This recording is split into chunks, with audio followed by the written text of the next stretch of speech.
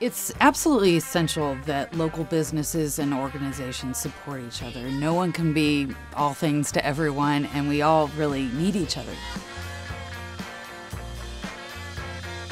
KXCI was founded in 1983 by a bunch of volunteers who loved music and wanted to get an independent radio station going. You know, music has this ability to meet you in the moment and to provide kind of an instant point of connection between people. There's a universality in emotions that get translated through music, and radio also connects people in a way that other media forms can't.